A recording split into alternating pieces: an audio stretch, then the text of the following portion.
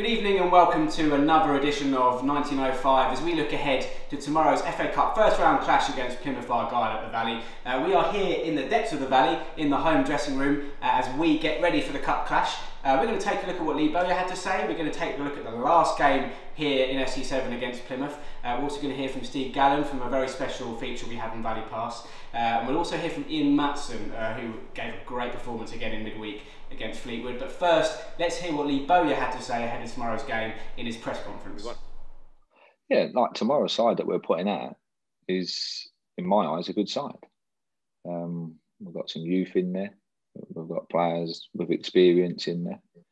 We've got some men defenders, you know, like some good players, some good defenders, and we've got some good attacking players. So I feel like we're strong all over the park.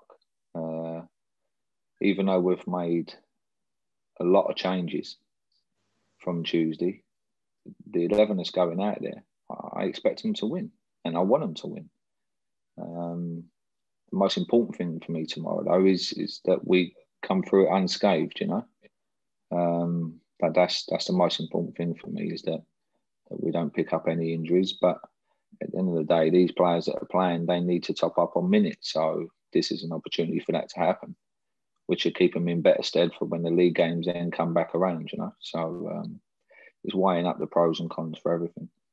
That was Lee Bowyer there, Charlton manager. He'll be hoping for a repeat of the last few games against Plymouth, in which has seen him get all 3 points in all of those games. His first ever game as Charlton manager was against Plymouth, right here at the Valley. Let's take a look back at that and a very memorable goal from Lewis Page.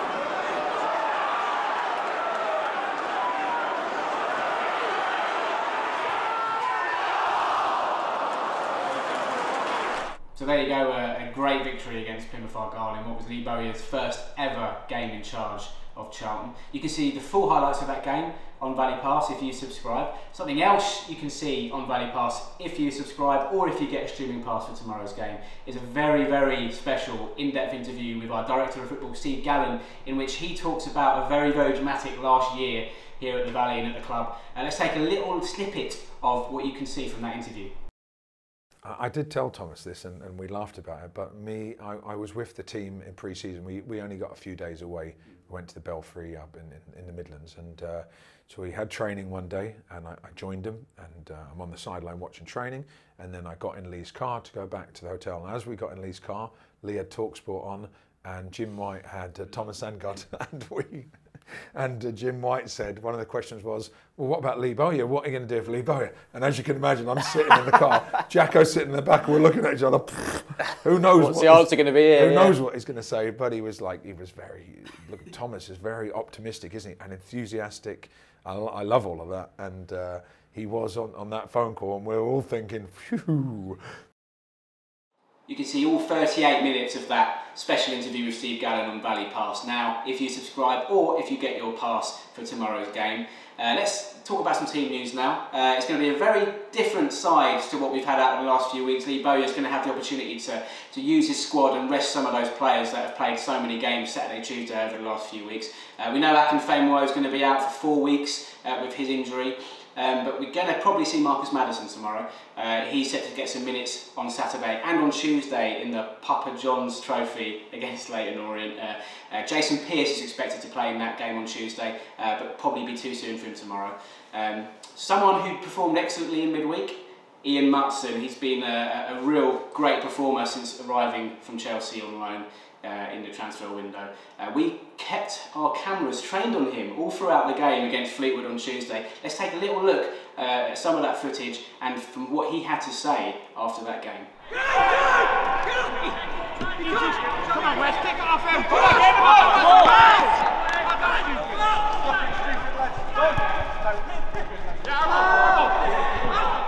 Physically, he took a few whacks.